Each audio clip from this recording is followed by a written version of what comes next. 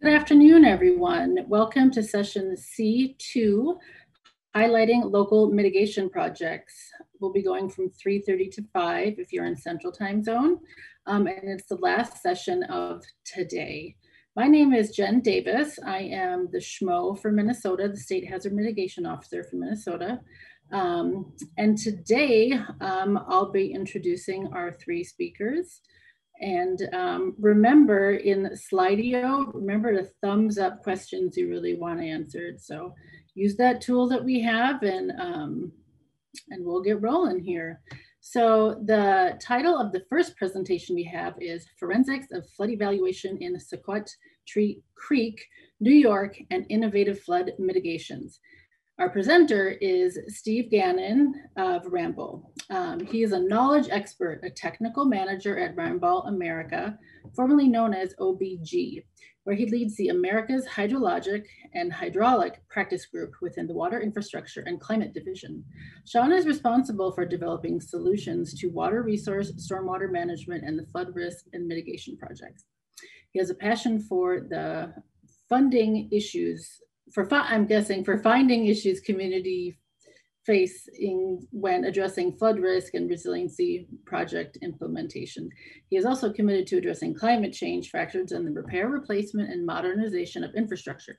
Shaun has participated in the New York Floodplain and Stormwater Managers Association since its founding as an ASFPM chapter in 2002. He currently serves on the New York Association Board as the Region 6 Director. He holds a master's in civil engineering from Norwich University. He's a registered PE in New York, New Jersey, Ohio, and Pennsylvania, and a CFM. He's also a diplomat, water resources engineer, a project management professional, and a certified professional hydrologist. That's a lot of acronyms after your name, Chris. Shaun. Shaun is an adjunct professor also in the civil engineering department at the State University of New York Polytechnic Institute, where he teaches a senior elective in hydrology. Without further ado, we'll hand it over to Shaun. Thank you. Hello. Thank you for the opportunity to present at this year's ASFPM virtual conference. I would like to take a moment to introduce my co-presenters, Dr. Hintha Kandami from Ramboll and Supervisor Shaun Coletta from the town of Whitestown. Today, we have a presentation on our forensics evaluation of a flood on Sauquoit Creek. Hello everyone, I'm Town of Whitestown Supervisor Shaun Coletta, and I'm going to kick off the presentation with a brief history of the Sauquoit Creek, as well as how our current mitigation efforts started. According to FEMA, there have been at least 17 significant floods along the Sauquoit Creek, with the first in 1910 and the most recent on Halloween 2019. Flooding has occurred due to intense rainfall events, snowmelt, and ice jams, in addition to natural causes, overdevelopment and outdated infrastructure, or bridges that need to be upsized, have contributed to flooding. The floods resulting from Hurricane Irene and Tropical Storm Lee prompted New York State to commission a flood hazard mitigation study of the Sauquoit Creek. In 2016, with great support from the New York State Department of Environmental Conservation, the town of Whitestown submitted a grant application to New York State Empire State Development for funding to design and implement recommendations from the study. The town was ultimately awarded more than $300,000 in funding, and as they say, the rest is history. With the funding from New York State Empire State Development, the town contracted with Ramboll to develop preliminary plans to construct a series of floodplain benches along the lower Sauquoit Creek within the town. Each of the 11 proposed floodplain benches had independent, along with collective benefit. Original plans were created with blinders on, or developing ways to reduce flooding to the greatest extent possible without, at least initially, taking into consideration structures. As the town and Ramboll were finishing its preliminary plans, the July 2017 flood occurred, arguably the most severe flood until the 2019 Halloween flood.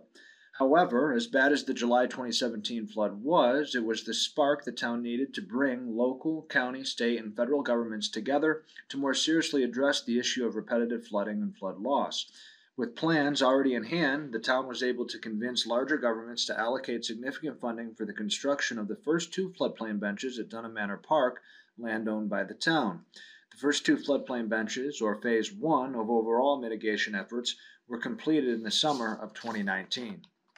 Here's a map showing all of the proposed floodplain bench locations. Benches L5 and L6 made up Phase 1. All of the other benches are either in Phase 3 or Phase 4. The town secured a $3.8 million hazard mitigation grant program grant through FEMA for Phase 3 and recently submitted a funding application to the New York State Environmental Facilities Corporation for Phase 4. Phase 2, not depicted on this map, is an extension of the town's original plans. Phase 2 includes the construction of a floodplain bench downstream adjacent to the CSX Railroad Bridge in the village of Whitesboro and the installation of 5 additional culverts underneath the railroad embankment. Construction is scheduled to start next month. Here's a simple illustration of what a floodplain bench looks like. In short, a floodplain bench is created by removing earth material to provide more storage and surface area for floodwaters. And here's a photo of Phase 1 at Dunham Manor Park. The floodplain bench, filled with fresh plantings, is to the left of the creek. As you can see, the bench widened the creek channel to create more storage. Flash forward to today, and what started as the Sauquoit Creek Channel and Floodplain Restoration Project has transformed into the Sauquoit Creek Channel and Floodplain Restoration Program, featuring 4 main components. 1. Mitigation or floodplain benches. 2. Adaptation or the buyout of some residential repetitive flood loss properties in the village of Whitesboro. 3. Infrastructure improvements or the upsizing of bridges and culverts. And 4. Floodplain management or smarter development. Our improvements in Whitestown have truly become a model for others to follow. Thank you, Supervisor Coletta, for that introduction to the Sauquoit Creek Channel and Floodplain Restoration Program. Before we dive deeper, I wanted to take a minute and just look at an overview of the inundation areas. And we're looking at a 4% annual chance on the slides here. And we're doing that because the July 2017 event was statistically a 4% annual chance event. And this existing condition graphic shows basically what that was experienced. Significant flooding along the commercial corridor, around the school, into the village, and into the residential areas. And if we flip over and we look at the proposed conditions, you'll see that the program would significantly reduce flooding by removing all the flooding in the commercial area, reduce the flooding quite a bit over here in the area of the school. And if you could look closely, you would see that it reduces the flooding depth in the upper part of the village. As the supervisor mentioned, we built Project 1 first, and Project 1 was that piece that was in Dunham Manor Park, and that was chosen, right, because the community owned the land already, and it avoided the land acquisition difficulty. So we're going to dive a smidge into Project 1 so you can have an understanding of its impacts so that we can then talk about Project 2 and talk about the forensic evaluation. Taking a quick look at Project 1 a little deeper, we have the outline of the bench here along Dunham Manor Park. We removed 70,000 cubic yards of material. In some locations, we had up to a 20-foot cut. At the southern end of the project, water flows upstream here.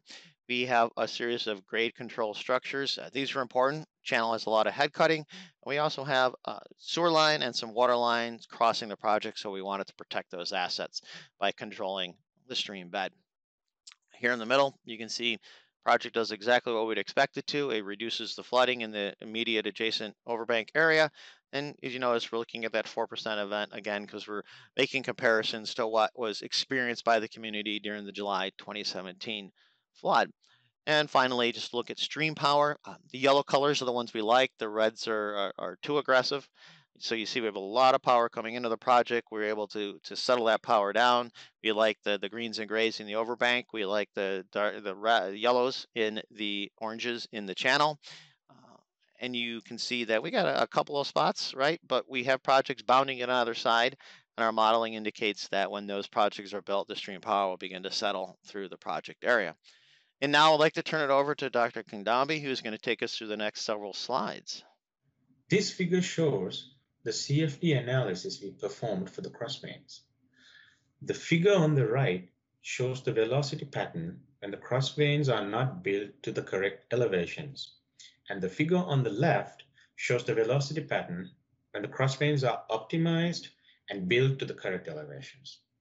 The main purpose of the crossveins is to keep the erosion at minimum and divert any overflow in the flood bench back to the main channel. The diversion of flow from the flood bench back to the river is clearly seen in this figure with the streamlines. We clearly see the figure on the right where the cross veins are not built to the correct standard, does not divert flow properly as intended. Instead, they divert flow straight into the flood bench. The figure on the left shows the smooth transitioning of flow in the main channel and then also flow diversion from the flood bench back to the main channel.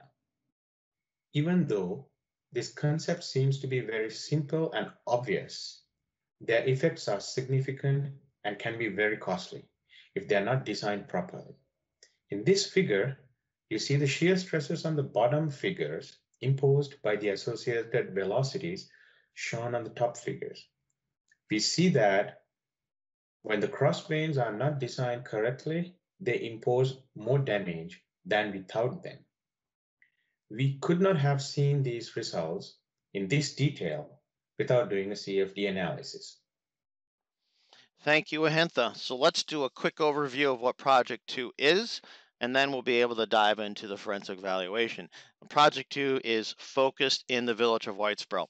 It is intended to address the repetitive, destructive flooding that those residents and businesses right in the village experience, and it's targeted specifically at those residents.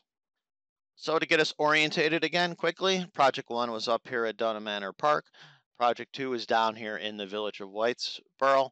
Specifically, the town has acquired a large parcel of land right here from the owner, and we've actually let and received bids for this project, and it will be under construction here shortly. So digging a bit deeper into Project 2 and its area, a little map to help us kind of locate ourselves. We're down here at 1. All right, and this is us here. And this hatched area is really the area we're really focusing on with this project. We've got Oriskany Boulevard here. We got Main Street here. And as part of the effort that went into this project, we actually had surveyors go out and survey the first floor elevation, the lowest adjacent grade, and the lowest point of entry on every structure within this hashed area.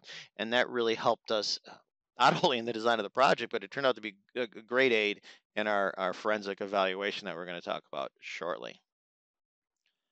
So now that we know where Project 1 and Project 2 is, I want to talk to you about what prompted the forensic evaluation we're going to talk about next. And that was Halloween of 2019. On that evening, we received just an intense extreme rainfall event, what our European colleagues call a cloudburst event. And we just got hammered. It was similar statistically to the July 2017 event, a little bit larger, but the intensity of the storm and the quickness at which it flashed through the watershed caused a lot of damage within the community. And it really made everybody stand up and say, not only do we have a flooding problem, we need to understand better how these extreme events are impacting our community and our built infrastructure. And for reference, Project 2 is being built right here in the bottom right-hand corner of this slide. So just flipping our point of view for a minute, looking at this from the south, looking north, the stream flows from south to north, and you can see here along Oriskany Boulevard, just this flood wave of muddy water and debris just washing down. Well, this would be Gardner Street, washing down through the community. The creek is over here, headed towards our Project 2 location, and you can just see just the magnitude of the issue. And what really made the community and all of our partners, the state and others, want to know, why was this storm so much more damaging to the community? Is there a particular reason? Was it because it happened a certain way? Was it because the storm intensity occurred at a certain time? Was it because it was in the evening? What about it was different than the July 2017 event, which statistically was just a little bit smaller than this event? We performed a 2D HEC-RAS unsteady state hydrodynamic analysis using the full Halloween storm hydrograph to understand the flooding. The figure shows the breakdown of critical flooding identified during the course of the storm at critical locations and shows how it propagated into the residential neighborhood. The simulation portrayed the story of the flooding very well. These figures show the intensity of the physical damage to the structures during the storm.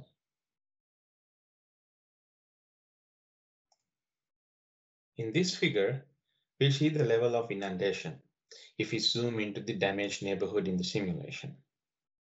If we take a longitudinal section cutting through the houses as shown, we can see the inundation of houses at its peak flood compared to their first floor flood elevation. Similar to the previous figures, note that many houses didn't flood their first flood elevation, but still experienced a severe damage. So, if you take a closer look at these houses, you can see the hydrostatic pressure differential on each house is significant due to the existing ground slope. Additionally, the flood retention time for these houses were about 6 hours, which is a significant amount of time. Therefore, the combination of hydrostatic pressure differential along with the prolonged flood retention time made additional damage to the structure on top of the debris impact during the flood. Therefore, to overcome and reduce the flood risk, the modeling team came up with a number of design alternatives that included more flood benches, bridge widenings, additional culverts, and flood walls. The effectiveness of each individual component was tested individually and separately for their efficiency. However, the alternatives are highly effective when combined with 2 or more alternatives together. For example, in this figure, you can see the reduction of flooding that can be achieved by combining the alternatives as shown in the figure. Alternatives 2, 3, 4, and 5 together brings a significant amount of flood reduction as you see on your top figures. So thank you again, Ahintha. Here I just have a collage of some pictures to kind of help us just kind of put in perspective why this forensic evaluation was so important and why it is led to a program of community buyouts where the NRCS and the state of New York has gotten together and has put $20 million into purchasing residents, those who are interested within the village of White Sparrow, and helping relocate those people out of the floodplain so that we can give Mother Nature back more of its floodplain, reduce the amount of damage and threat to loss of life, and really help this community grow and rebuild. And as you just look along this collage, you can see, damaged basements, collapsed foundations, clogged streams with debris. Again, more images of the flooding, and it just brings into perspective why this overall floodplain and channel restoration program is so important, and how much all the partners involved in this are working to improve the life.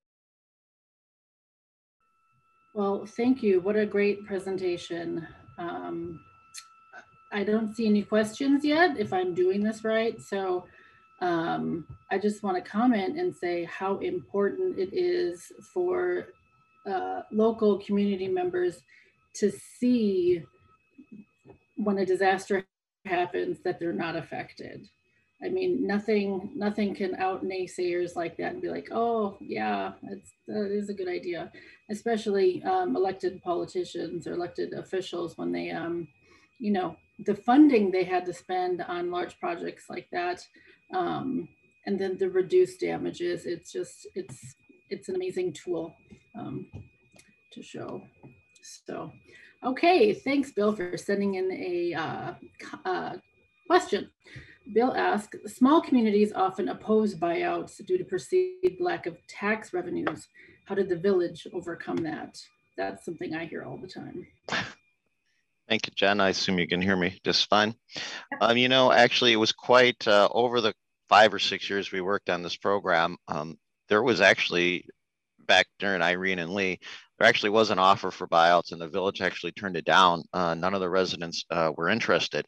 So I think at this time it was just the fact that there were 2 very devastating floods within 2 years of each other that really kind of brought full attention to the issue and made them much more interested in having the discussion about buyouts. So as they're concerned about obviously the revenue loss, they're also much more concerned about loss of life. There were a couple close calls in October, and that really did it for them. So unfortunately, I guess it just had to be getting whacked twice, and to bring them around. I want to echo that. People get disaster amnesia and they think it's the 1 in 100 year, flood, even though it's totally not. But having it happen twice has ended up, I think, being a good thing, unfortunately. Yeah, and that was just the 2 open water floods. We had 2 ice jam floods in between each one. So there was one every year. Well, there you go. Yeah, no disaster amnesia there. So yeah, that probably helped sell the project. Yes. One other question. Can you define the term benches? Benches? Flood benches? I assume we're talking about. Yeah, so flood benches, yep, as the supervisor showed in that one little graphic, is just basically in this watershed they had filled in all the natural floodplain and built various structures over the years back when we thought we could engineer solutions to everything.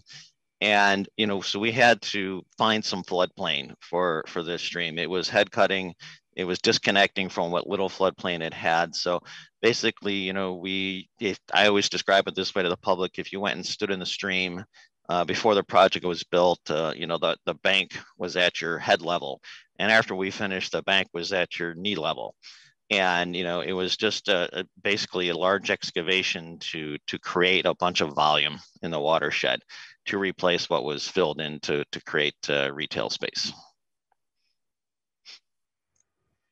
Interesting. Yeah, that's interesting. I mean, depending on regionally where you are, in the Midwest, we wouldn't have to do that because we have a little more space, whereas the East Coast is more built out. It's a very urbanized area over here in the East Coast, and very favoring nature-based solutions now here.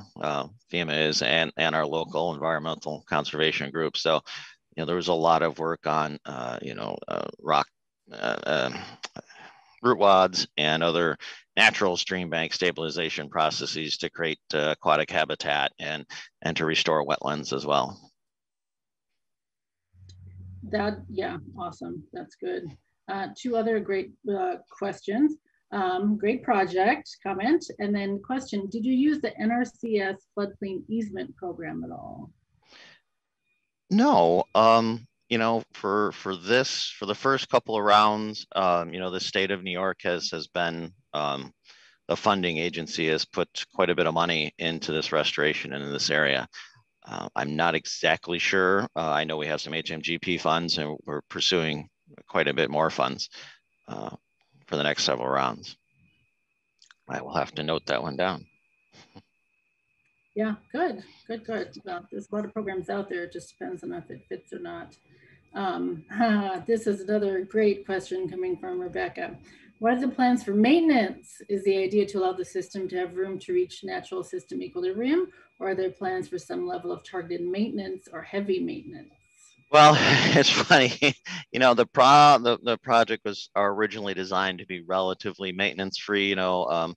The debris and stuff that we see would wash up onto the benches, and then the community could easily remove that over time. We did, it's funny, the story is, we had all that damage post 2019 event just as we were finishing up the project. So we actually have quite a bit of maintenance to do that was outside of our control. But in general, they're intended to be relatively maintenance free. And just the woody debris and other materials to wash up on the bench, and the community can easily remove them later.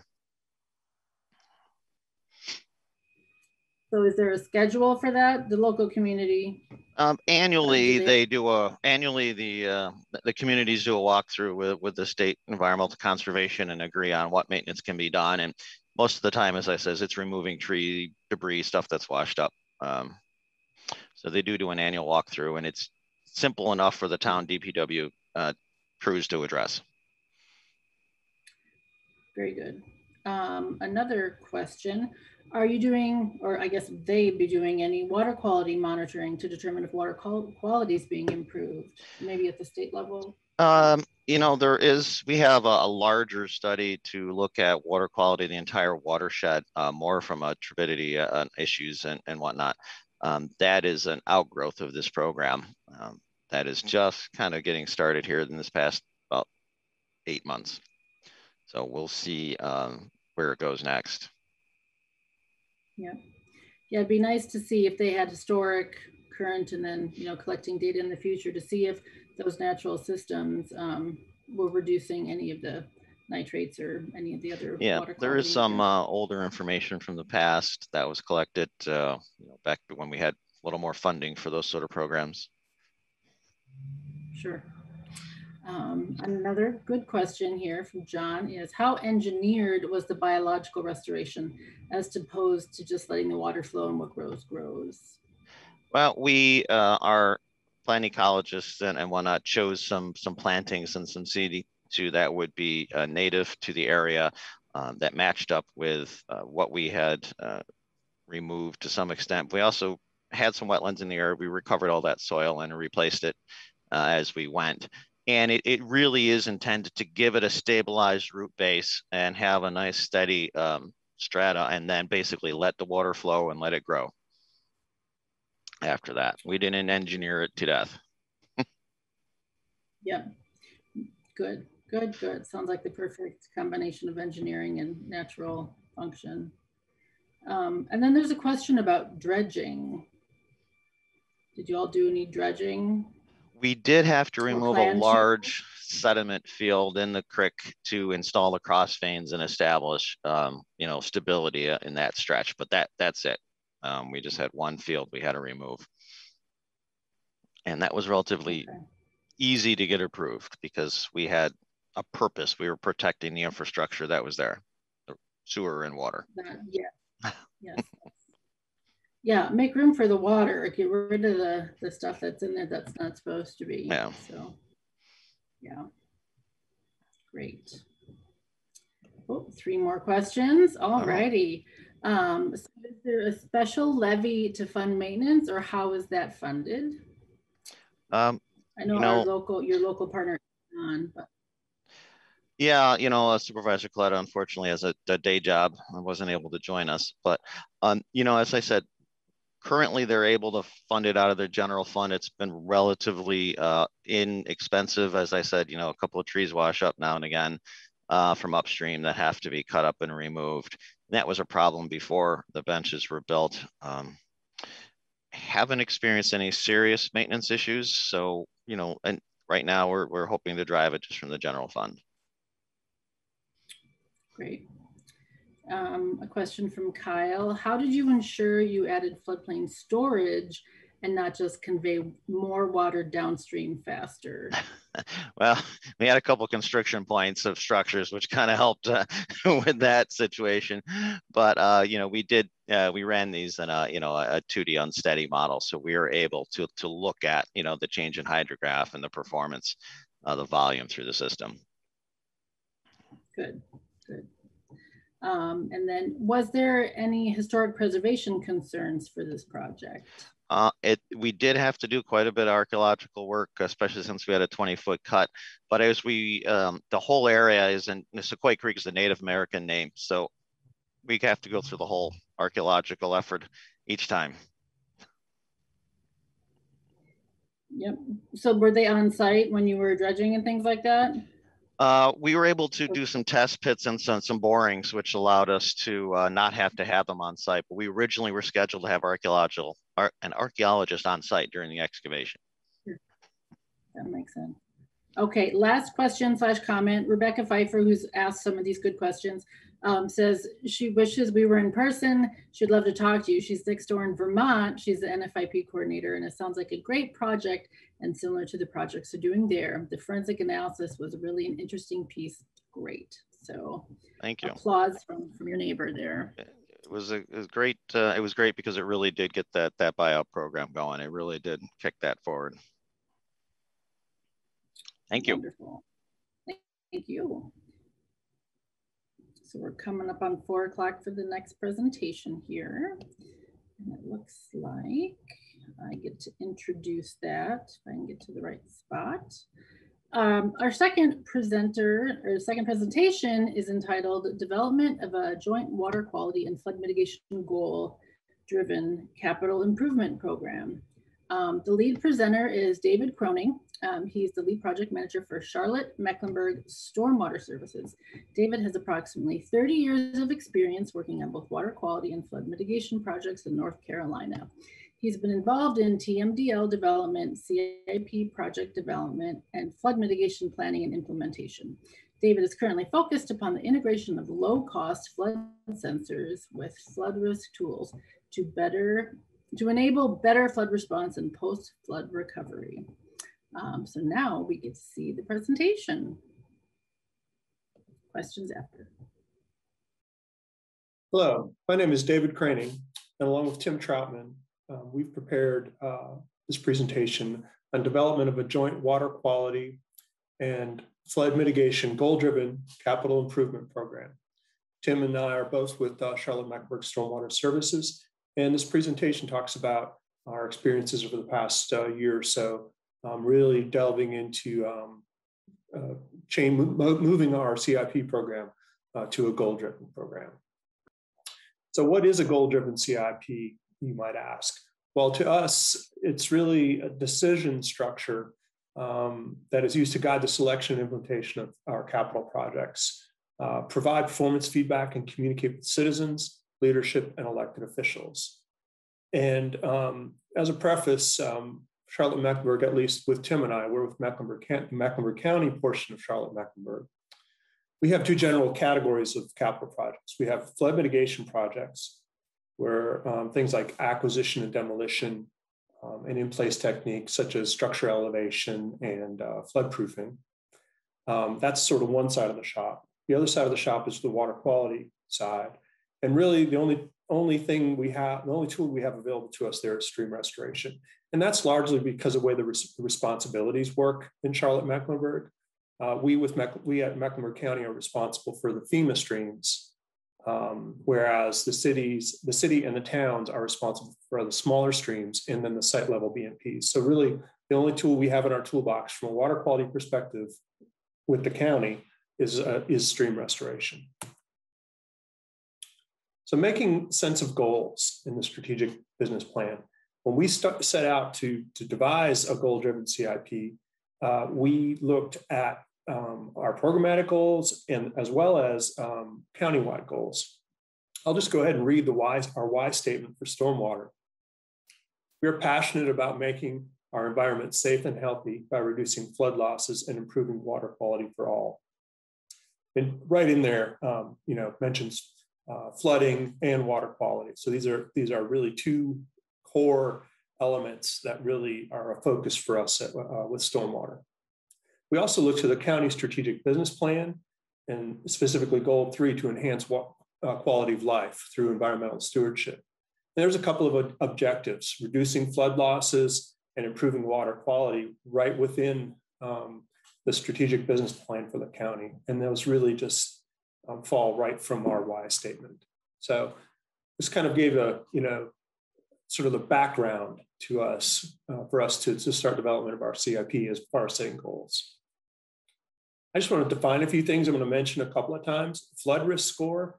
This is a Mecklenburg County metric that's used where we provide a numeric score to all of the properties, to all the flood-prone buildings in Mecklenburg County. There's probably more than 5,000 of them. It really ranges from less than 10 to 5,000. Lowest under 10 is the lowest risk. Over 5,000 is very high risk. So it's just a numeric score. You're going to hear me mention flood risk score. Increasing score means increasing risk. Residual flood risk, or we can also think of this as our stopping point. It's important to know that we will not eliminate flood risk in our community. We allow development in the floodplain and we allow redevelopment in the floodplain. And our flood risk will never go to 0. The residual flood risk, you can think of that as the point at which the flood risk is at a point we can live with in our community. Additionally, the stream SIRS, or the Stream Restoration Ranking System, this is similar to the flood risk score. It's essentially a numeric score that's assigned to all the FEMA streams in Mecklenburg County based upon the stream's ability to support aquatic life. And it ranges from the most impaired, which is less than 100, to more than 200 for the most healthy streams. Now, with SIRS, it's sort of opposite of flood risk. Increasing SIRS scores means more healthy or better, versus increasing flood risk score means higher risk or worse. So just keep that in mind. Now we'll start out with the flood mitigation side of the shop. And we really do keep the funding separate between flood mitigation and water quality, although they do merge and come together at points. And I'll have an example of that towards the end of the presentation. So to set future goals, we looked at our past performance. The program started in 1999. We didn't have the flood risk score developed at that point, but we went ahead and back calculated what it would be. And we estimate that there was in excess of 1 million points, million flood risk points back in 1999 when we started the program. We intensively evaluated our flood mitigation from the past 10 years. We really focused on it. And the entities doing mitigation work, like us, Mecklenburg County, but also the city of Charlotte and private entities. So these two pie charts, they really culminate, it's the culmination of that analysis of flood mitigation and flood risk added over the last 10 years. On the left pie chart in blue is the mitigation that was performed by Mecklenburg County, the group that I'm with. We mitigated about 170,000 points, but also the city of Charlotte mitigated about 11,600 points. And that was almost entirely due to sewer projects where they would acquire flood-prone property, not for flood mitigation, but so that they have access to their sewer lines, equipment laydown area, or equipment and material laydown areas. Regardless of what those properties were purchased for, they did flood mitigation benefit. Now also private infill. We have certain neighborhoods with floodplains that are very desirable. And we have a lot of private entities coming in, buying older flood-prone homes that are not compliant with our floodplain ordinances, and they're tearing those houses down and replacing them with new compliant structures. So that 17,831 points is the removal of those structures, of the old non-compliant structures. But if we look over on the pie chart on the right, those non-compliant structures were replaced with compliant structures. So essentially the 17,831 points was removed, but then it was put back. And then on the chart on the right, the infill development, about 7,000 points were put back. So a net benefit of about 10,000 points. But we also had new construction during the past 10 years that added about 5,300 points to the floodplain. So net of improvement overall, about 19,500 points per year. Kind of the takeaway is it's somewhat in balance, the amount of flood mitigation that's being performed by private entities, and then the amount that's being added by private entities. Really, changes to the flood risk pool have been variable over the last 20 years. Since the program started in about 99, and you can see the chart on the right, that's what we developed when we looked and did this sort of forensic analysis of the flood mitigation program. And you can see that it's in fits and starts. In particular, in 2008, 2009, we had a big drop in flood risk. That was when we acquired a very flood-prone multifamily apartment complex, or at least part of the complex, and removed those structures from the floodplain. So there's a big drop during 2008, 2009, but you can see there were many years prior to that where we did minimal amount of flood mitigation.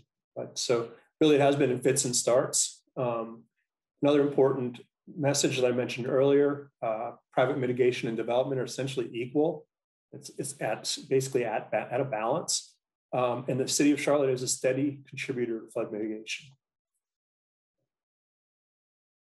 When we look back and thought about moving forward with the flood mitigation program, we really tried to match the level of flood risk that's consistent with our community values. Like I mentioned earlier, we allow development and redevelopment in the floodplain. Our risk will not go to zero. We value open space, including greenways, usually, and these greenways in Mecklenburg County are usually located adjacent to our creeks. A lot of property that we've acquired for flood mitigation purposes ultimately ends up being used for greenways. So that's something that is sort of an ancillary or extra benefit to the acquisition portion of our program. We don't have unlimited funding, and we need to make difficult choices with regard to where our money is being spent. And the program is 100% voluntary. If someone tells us no, we will not condemn their property to do flood mitigation or water quality work.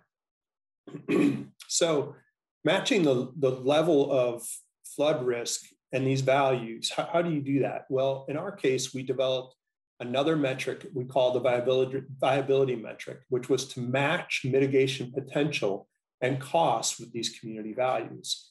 And essentially what it does is it looks at not only how is a particular mitigation technique, is it appropriate from an engineering perspective, but is it really viable? Obviously acquisition is will work everywhere, but is it really the best technique to use everywhere? And so we came up with some viability metrics that guided us through this process. And essentially for acquisition, we're not likely to purchase a house that costs more than $800,000 unless that house is extremely high flood risk and the cost per point reduced makes sense from with it being less than $1,200 per point reduced.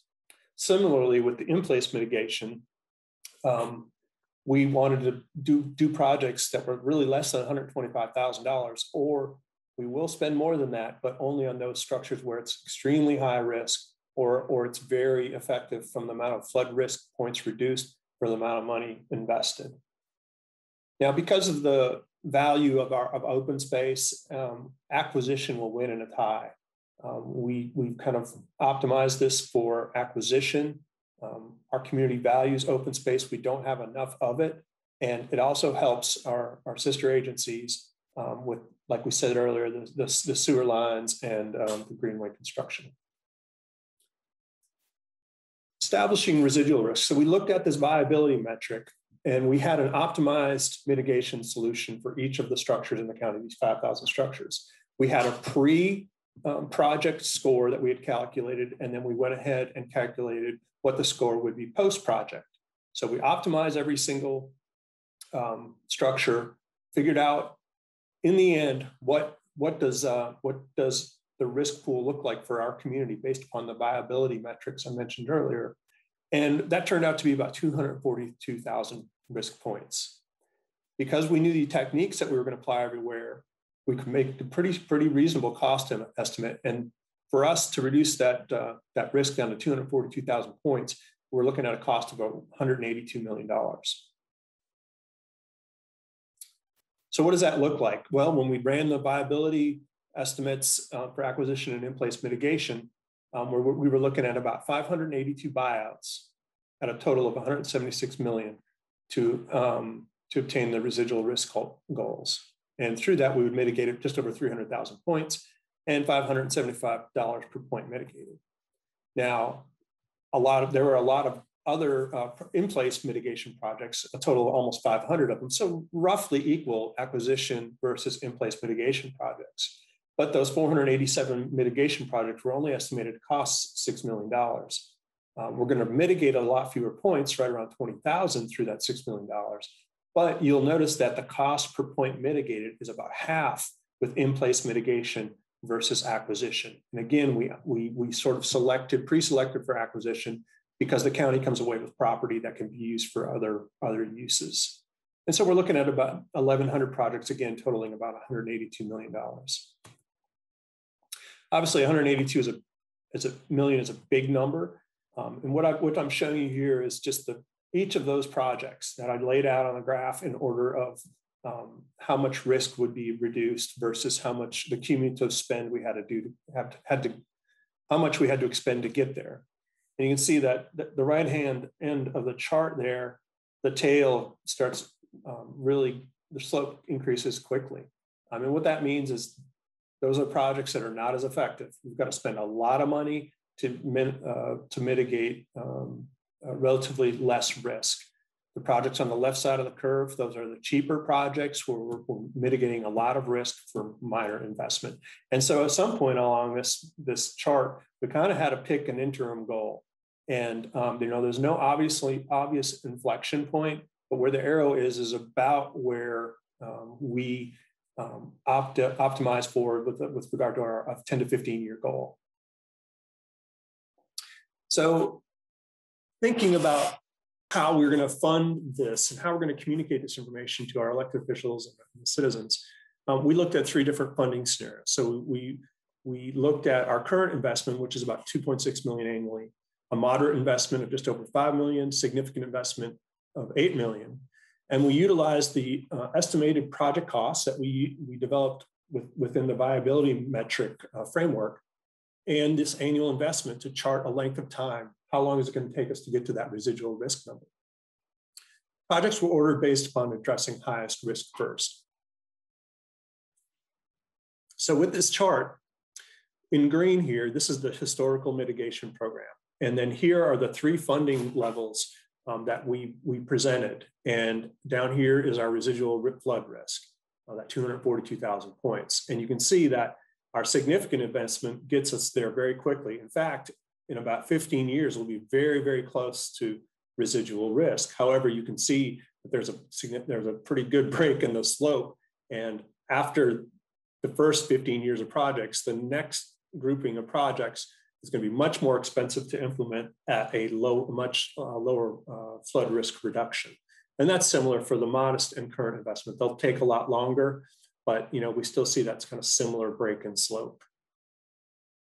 And I really focused in on that significant investment on this slide. And you can see that after next 4 or 5 years, we anticipate a break in that slope where the projects are going to start having diminishing returns for equal investment. So that's really what I'm trying to show. And this graph just shows the previous 10 years on the left of the blue line and the next 10 years to the right of the line. The previous 10 years, we mitigated right around 200,000 points. And over the next 10 years, we hope to be able to mitigate about 236,000 points. However, that's with a funding increase of nearly 4 times. So we've done a really good job in the past of identifying the highest risk, lowest cost projects and implementing them. But now is where things get tough. And the projects are not quite, we don't have that return on investment we once did. And that's just, having a mature program. And then looking out, this is the breakdown of the projects. Acquisition still dominant, but we have some FEMA grants that we're actually laying out the next 4 years with. But in-place mitigation, private mitigation, and total risk mitigated. That just shows the breakdown of the different categorizations of flood mitigation projects. All right, now I'm going to move over to the water quality CIP. So I mentioned SIRS, the Stream Restoration Ranking System. Again, it's a numeric value assigned to a stream based upon biological and geomorphic conditions, ranges from 0 to 300. The higher the score, the better. We think that streams with scores above 230 they're good. They're supporting their designated uses. Streams with scores between 190 and 230 are okay. They're partially supporting, whereas scores below 150 are considered degraded and below 100 are severely degraded. So those are our most challenged streams. Really, with this slide, I'm just talking about the background of SIRS. SIRS was based on Will Harmon's functional pyramid. It includes hydrology, hydraulic, geomorphology, physiochemical, and biological indicators. So SIRS the SIRS protocol is a field-based protocol, and it's extremely labor-intensive, takes days to implement, and is very time-consuming to collect. It's really not practical to assess the entire county at one time. We have roughly 360 miles.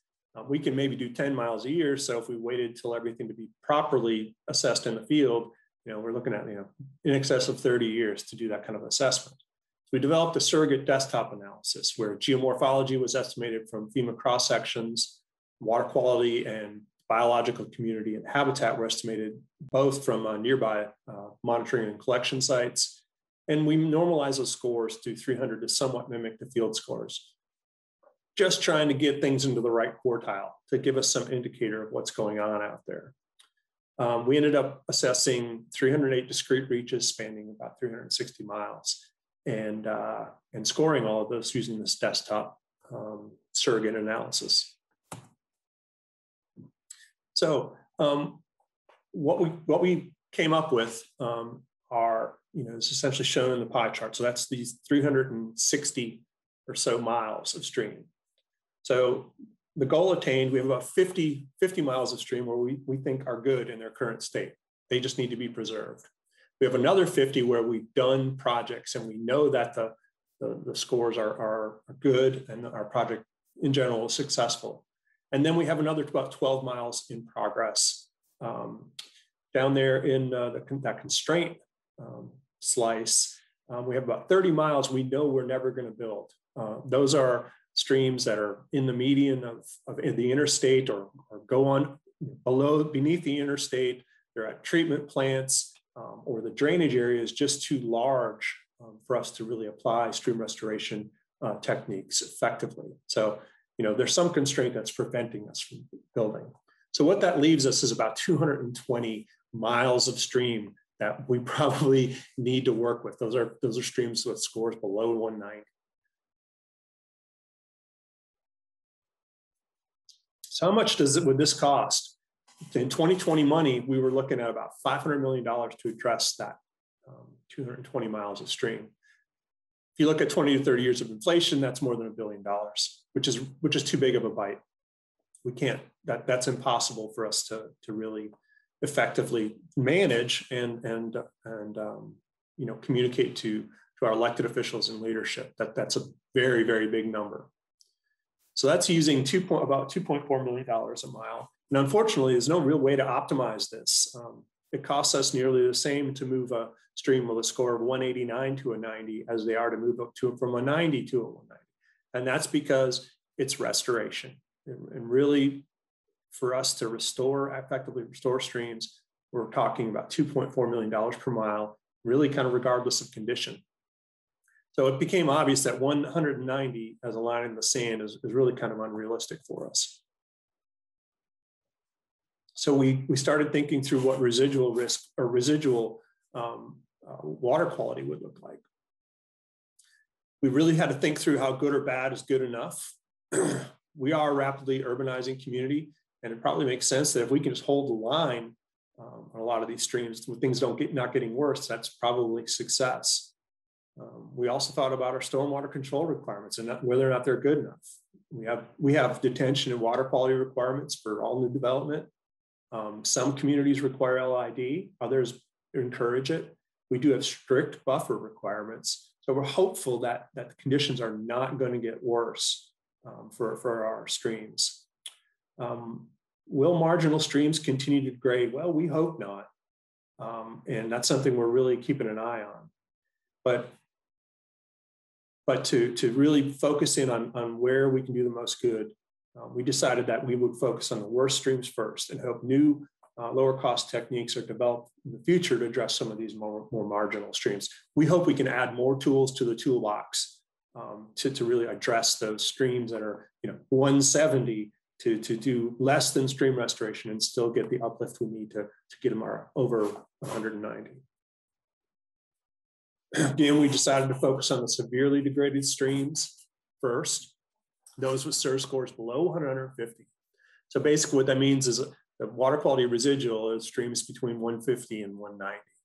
And that resulted in about 100 future projects totaling about 286 million, which is still a lot of money, probably too much more money than we can legitimately go to our elected officials for, even over a 15-year time span. So we looked at various funding scenarios and tried to equate a funding scenario with change on the ground, assuming we address the worst streams first. So At our current level of investment, which is also 2.6 million, matches the flood mitigation side, we can address all streams with SIR scores less than 110 in the next 10 years, only those most severely graded. If we roughly double that, we can only address streams with scores below 117. Whereas if we look at increasing by about 4 times, we can address the streams, get all the streams in the county essentially up to 130 over the next 10 years. And so what that looks like for the water quality side, and this is a similar chart to what I presented for flood mitigation, is with that significant investment, that $10+ million per year, we will have, addressed all of the streams we will get all of the streams in the county up to that magical 150 number. The moderate investment will take us till about 2075, and that current investment is going to take us to the end of the century to really get all those streams up to that bare minimum residual water quality level. So by defining an endpoint and several funding scenarios to achieve the goal, we were able to present the alternatives to advisory groups and ultimately elected officials. That significant increase funding scenario for both actually water quality and flood mitigation has been presented to our manager's office and our board, and we expect a final vote this summer in 2021. Partnerships. The one ancillary benefit of developing a goal-driven CIP is our ability to use the information to work more effectively with our partners. In particular, I'll bring up Little Hope Creek Sewer Relief Project. Little Hope Creek is an area where we had done mitigation work a few years ago, and we were essentially finished mitigating. Charlotte Water, our water and wastewater utility, figured out that they needed to upgrade sewer in the neighborhood as well. So they came to us and asked if we were interested in partnering on some additional acquisition projects that they needed for their sewer project. And what we were able to do was analyze those properties, look at the flood risk and the cost to mitigate, and basically offered a cost share with them on those properties so that they got the property that they needed, we got the flood mitigation that we needed, but we kept our cost per point consistent with the rest of the neighborhood. And it really presented us with a way to very logically discuss with our partners how we can cost share, and it sort of formed that foundation of cost sharing for this project. Additionally, it allows us to identify multi-objective projects, Kings Branch stream restoration. We have a bunch of high-risk flood-prone multifamily buildings located here. There's the floodplain, and some of the floodways even touching some of those buildings. Really, that was too expensive for us to acquire. It didn't make sense from an acquisition standpoint. And so we looked at restoration. Well, there's a SIR score of 120, but it's not really scheduled. We're not scheduled to look at streams with scores of 120 for about the next 10 years. However, we're able to secure FEMA funding for restoration, because through the restoration, we will be able to actually drop flood elevations enough to pull all those multifamily buildings out of the floodplain. It's a very strange situation here. We have an adverse slope to the channel, and we can address that through stream restoration. So we can get the flood mitigation benefit, we get the water quality benefit, and achieve those multi-objectives. In conclusion, development of the goal-driven CIP, it allows us to translate high-level goals and business plan metrics for flood mitigation and water quality. Been able to lay out costs, been able to lay out timeframes, and develop goals for our program for the next 10 to 15 years. And we were able to use that to present back to leadership and elected officials. And we'll find out this summer how good a job we did. It's important for me to also mention all project work is voluntary. Education of the public is a critical element of success. And that's another issue with developing a goal-driven CIP. Both, people tell us no all the time. So that plan will there's no way we're going to implement it 100% as written. But at least it gives us a tool to educate and work with the public, especially from the water quality side, where we really work with the citizens, not just as stakeholders, but as partners, because we're working on their property much of the time. And really, the goal-driven CIP allows us to leverage partnerships, accomplish multiple objectives, and work with our partners. So that's it for the presentation. Thank you, and we'll be happy to take some questions. All right. Thank you for that, David. That's quite a comprehensive program you got going there. That's very, we only have time for one question, and we have a really few. It is your flood risk mitigation model points of risk per structure, amounts of points mitigated per dollar per year? Is it based on a model of academic literature or professional practice, or is it custom made just for Charlotte-Mecklenburg? Tim, I'll pass that question to you. You were there for the development of that. Tim, you're muted. All right, can you hear me? Sorry about that. Yeah, it's a custom made. It's a combination of actually analyzing damage data and putting points to the associated damage, as well as a stakeholder group that we put together where we went through a process to get their input, folks that lived in the floodplain, as to what their perception and what they're most concerned about. And so the point system was developed around those two things.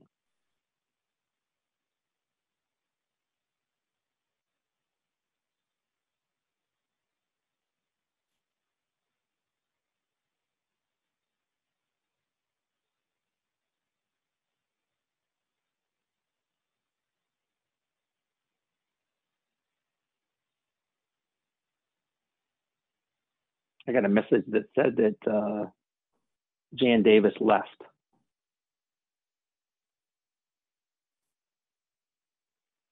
So maybe.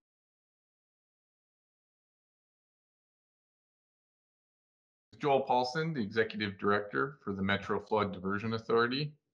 I'm here to talk to you today about implementing the largest flood protection public-private partnership project in the world. This project is located in Fargo, North Dakota, in Moorhead, Minnesota, right on the border between North Dakota and Minnesota. Pretty much central to the Red River Basin, which you can see highlighted here. The Red River Basin flows north into Lake Winnipeg and eventually into the Hudson Bay. And that presents a number of challenges. The geography of the region is generally flat within the valley of the Red River.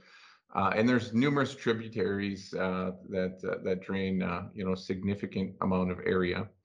A north flowing river obviously has challenges in the spring during thawing.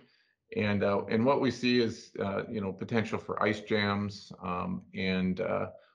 as the basin thaws from the south to the north. And that in combination with the flat topography really creates a number of flood risk challenges for the Red River Valley. We've known for quite some time, that we live in an area prone to flood risk.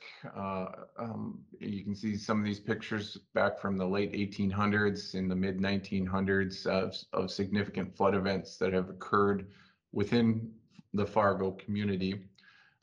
So we've been challenged with fighting the springtime flood events as they come up. And over the years, we have begun to implement flood protection projects with levees and flood walls and pump stations.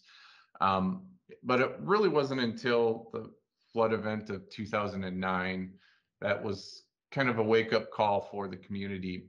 It was a record flood, a level that we had never seen in recorded history. It impacted the community and residences and businesses that were located along the perimeter of the river that couldn't be protected. By and large, we were successful in protecting the Fargo community, but it wasn't without a significant effort. Over 7 million sandbags were filled and deployed during that flood event. And here's a picture. You can see it was done entirely with volunteer labor. The National Guard was brought in. The Corps of Engineers, and it was really quite a war zone here in Fargo in order to shore up all the temporary flood protection that was necessary to hold back the waters of the Red River. So the call to action after 2009 was quite strong. The local communities and counties that were impacted by that flood event decided that we can no longer continue to risk the communities, knowing what we know and knowing that the water surface elevations continue to rise, and we continue to see higher and higher frequency and higher flood levels during the springtime flooding event. So the local communities galvanized around a straightforward project mission: basically provide 100-year certified flood protection as a minimum, and the ability to fight a larger event, and we chose a 500-year fightable event. And I talked a little bit earlier about the flood risk, and as you can see on this table, 8 of the top 10 flood events have happened in the last 30 years. And as floodplain managers, I think we all realize, what man has done to the drainage basins in the past, and how we didn't have the strong floodplain rules and regulations that we have now that helps to guide development in appropriate places.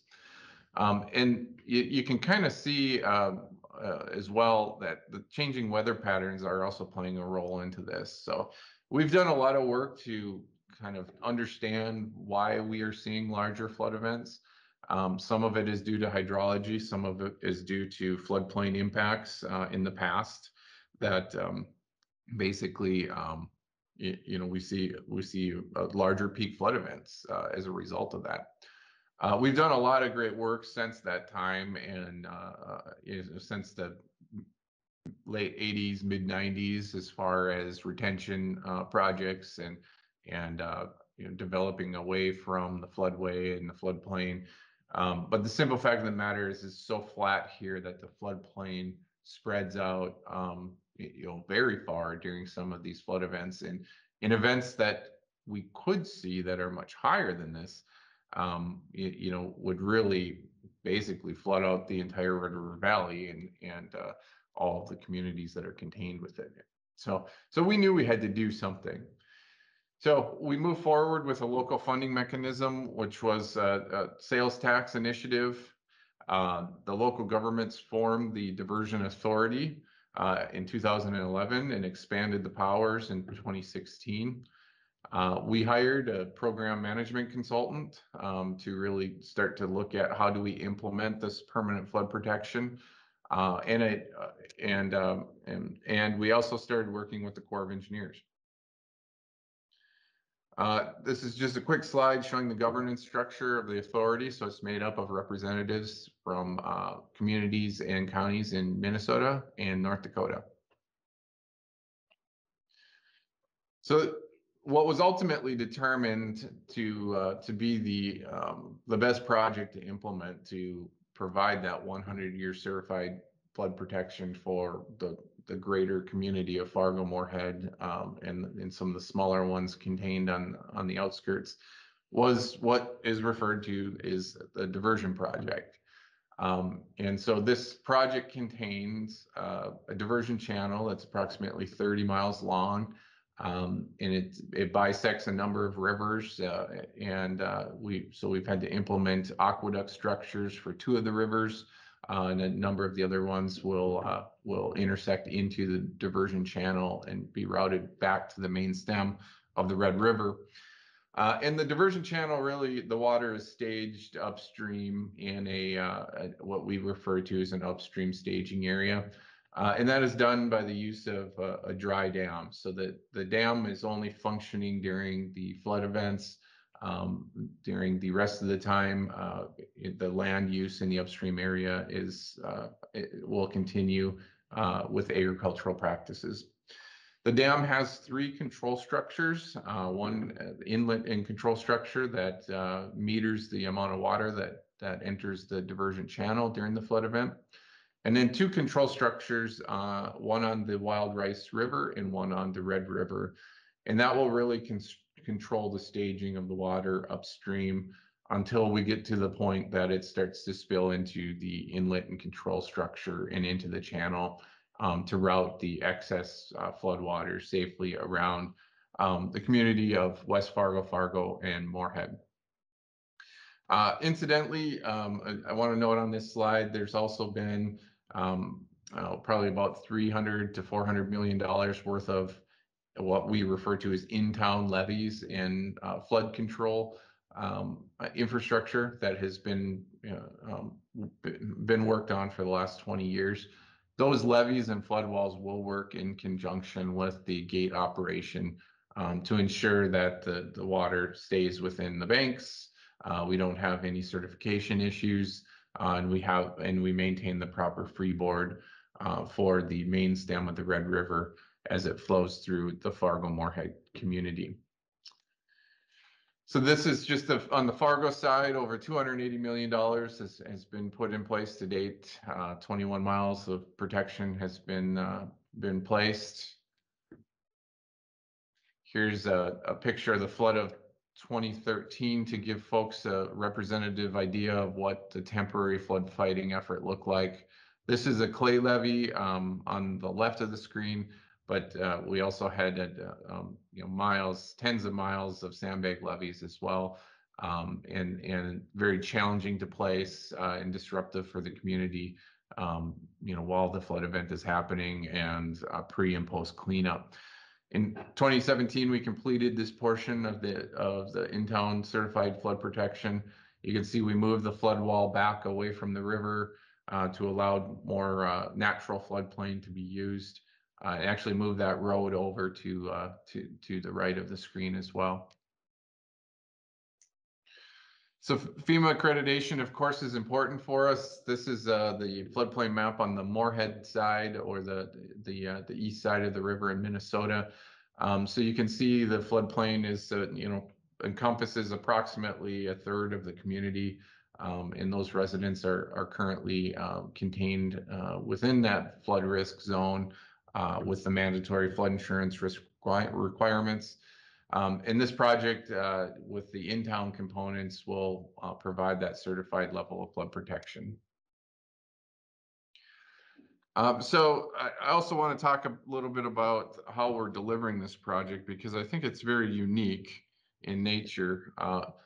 The size of the project is about a $3 billion program, and which is a quite costly infrastructure project for just the local community to try to undertake.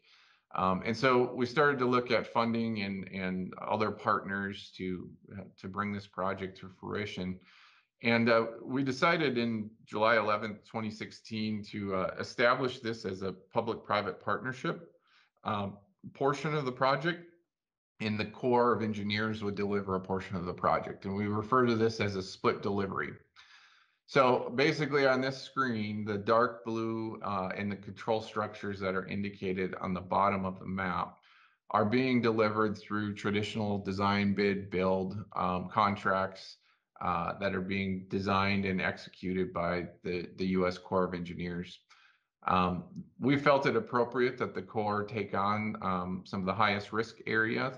This is a high risk dry dam, and the control structures are an integral part of being able to control the flooding in the spring. And so at the moment, the Corps of Engineers is actively under construction with the diversion inlet and control structure, the Wild Rice River control structure, and a few components of the what we refer to as the southern embankment. The diversion authority is the other side of the split delivery, and we have committed to delivering the diversion channel, the 18 bridges associated with the crossings, the 2 aqueducts, and the in-town levee work. And that's the channel, and the associated structures are about $1 billion. So it's still a very large, costly feature for our local community to support. So we decided to focus on a public-private partnership. And that allows us to bring in equity within the private market and create a long-term partnership with a private development contractor for 30 years. They'll be responsible for designing, building, and operating and maintaining the diversion channel and the associated structures for 30 years. One of the advantages we get is we get some certainty in costs as far as the design and the operation and maintenance up front before construction even starts. And we can get all of our financing in place over the course of the next 30 years to support that repayment back to the private entity. This is one of the first, I think it is the first P3 water supply or water protection project in the United States today. I do think the Corps is working on implementing this same structure and concept in a few other areas, but those projects are just in the preliminary phases. We're the only one that is actively under construction. And the timing of this conference is kind of ideal. We have received bids from a number of private development teams to deliver the diversion channel and the structures in one contract. And we hope to be moving forward with the selection of the preferred proposer within the next month, and starting construction on the diversion channel itself, possibly even as early as the fall of 2021. So just I talked a little bit about the Corps' progress. Here you can see what the inlet for the diversion channel will look like. It's a series of 3 gates that are operated to meter the amount of water that enters the diversion channel and stage the water upstream. Here's a picture of the construction of the inlet structure. So you can see the wing walls, and you can see the pad for the location of where the gates will be located. The Corps is also in the middle of constructing the Wild Rice River control structure, and this is 2 40-foot gates that will. It's being built in the dry right now of a river bend on the Wild Rice River.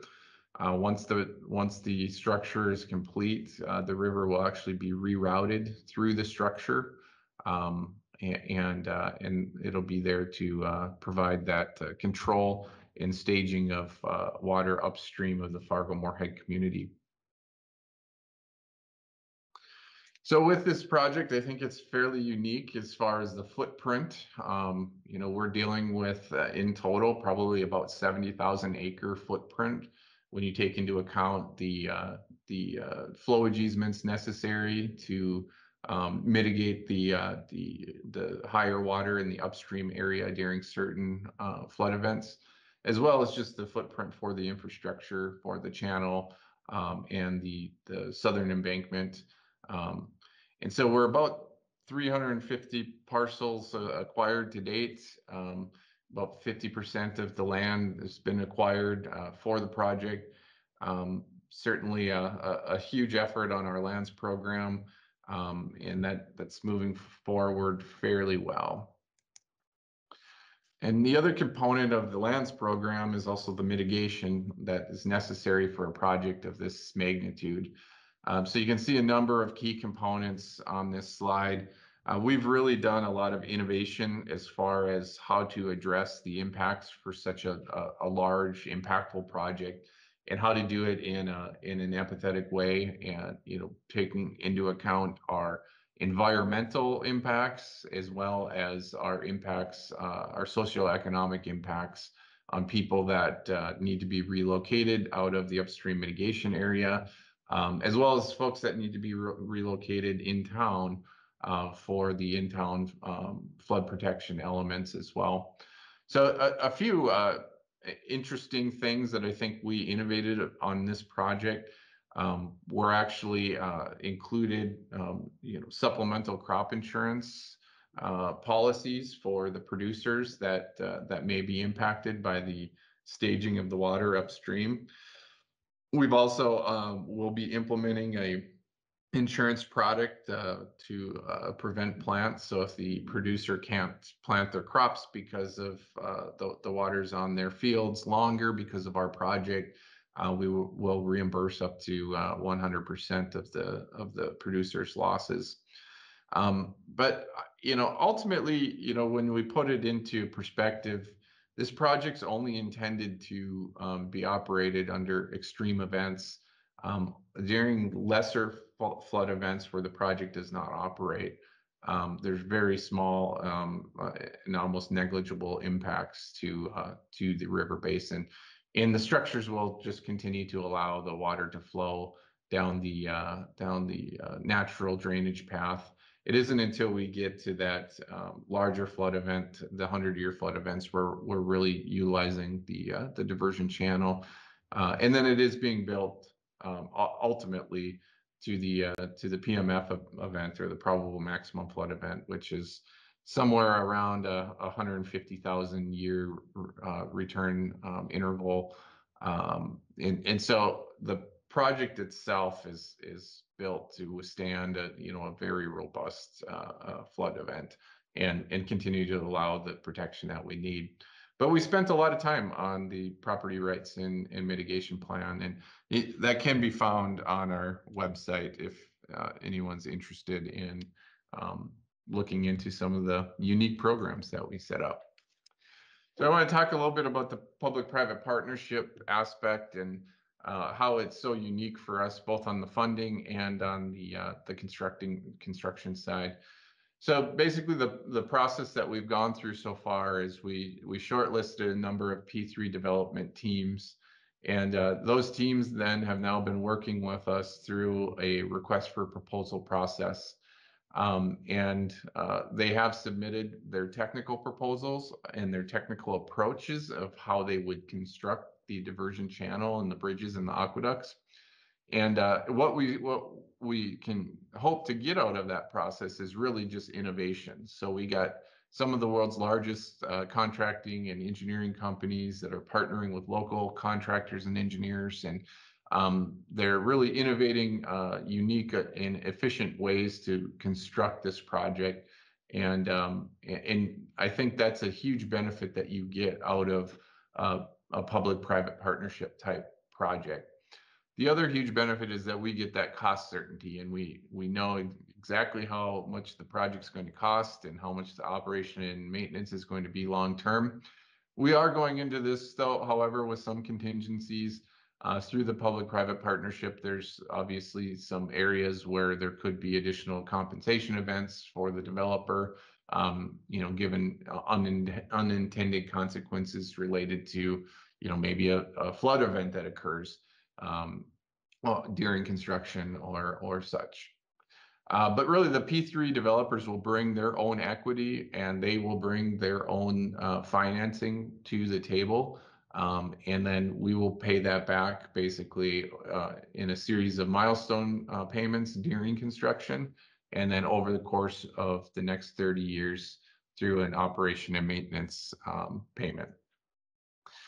So this is just kind of a, when we are going to make our initial milestone payments. So you can see with the P3 process, we actually won't be making any payments for the first few years of construction, which helps us to kind of sculpt our debt and our financing to be able to tackle such a large program.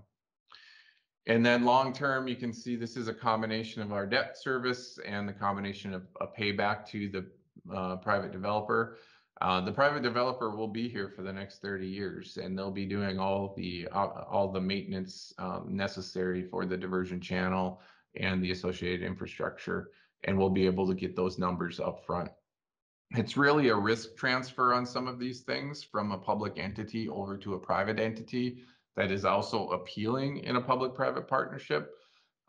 So they're assuming the risk of maintenance for the next 30 years. A lot of times you do not get that in a traditional delivery type of project. So another unique area is just the funding for the program. A typical Corps of Engineers project is funded at about a 65 to 70% level by the federal government and a 30% level by the local or non-federal sponsor. For our program, we flip that on its head, and basically the federal government is in this for about 35% of the costs, and the local governments are funding, a majority of the program. And this is very important policy perspective from the Corps, and they want to be able to get more flood control projects done just because of climate change and changes in the environment. We're seeing increasingly more impactful hurricanes and flooding events on the coasts, and the Corps has a backlog of over $100 billion worth of work that's already been authorized, and much more that needs to be done.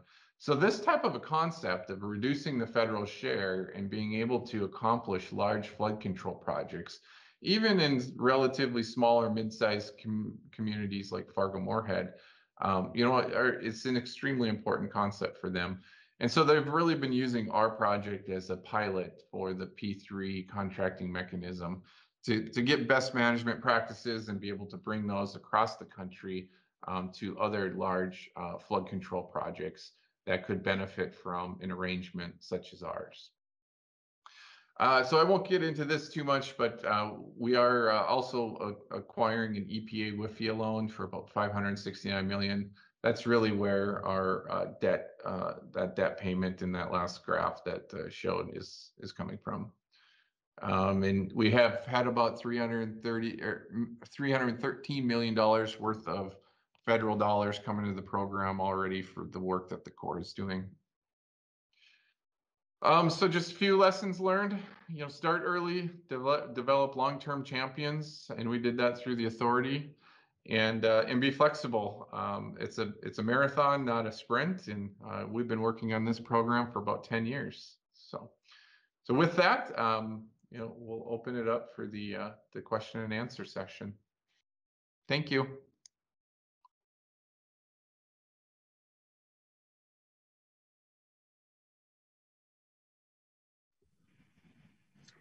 All right, well, that is a very exciting and large project for the Red River of the North in Minnesota and North Dakota. It's a pretty big deal. Us up here in the region are well aware of it. So you'll have to thank Joel for us. And to answer questions, we have Chris here with us. So a few of the questions we've gotten in so far are, what is the habitat loss by relocating the stream? Is that, I'm sure there was an EA done or EIS? Yeah, there were several environmental studies. The Corps of Engineers did the overall EIS for the project. Then they've done several supplemental EAs as well, along with several state agencies have also done independent studies. Most of the land for the channel was being farmed today, so the overall habitat loss was mostly farmland. There certainly were some wetlands and some other localized items that we are dealing with, mostly be able to mitigate right within the channel footprint.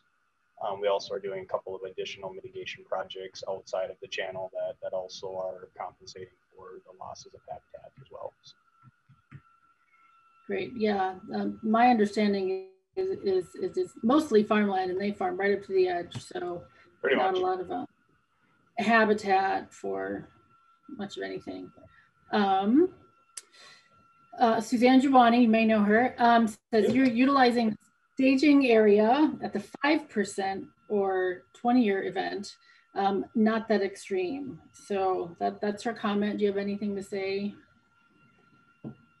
Yeah, I think Joel's intent there is that at those smaller events, it would be a pretty small impact or footprint that we're utilizing. But yes, we are operating at around a little over a 20-year event is when we start operations.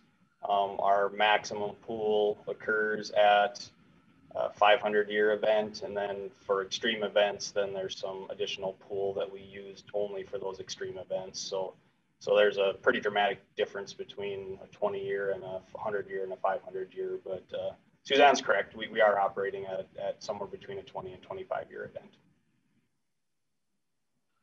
I'm sure she's very familiar with the project. Yep. Linda asks, how long will construction take? Right now, our schedule is to be completed with the project by the end of 2027 and be able to be operational in 2028. So another one of the advantages of the P3 is everything's packaged together. And of course, the Corps has been working for the last few years, so they're a little bit ahead of us. So while it takes them a little longer with their individual projects, we've aligned our schedules so that we're all on schedule to be done at the end of 2027. Well, I'm shocked that there aren't any more questions. It is 5 o'clock, but I just wanted to thank you all again. And I think, when we do the forensic evaluation of this in 2028 or whatever at this conference, that the public-private partnerships brought on some really innovative techniques, methods, something like that. So yeah, absolutely. We'd be happy to come back anytime and share progress, and certainly share forensics as we step more into operational roles than construction. So thanks a lot, Jim. Everybody, thank you for presenting. Thank you for attending. And we look forward to more and more mitigation best practices at this conference. So with that, see you virtually tomorrow, and good night. Thank you.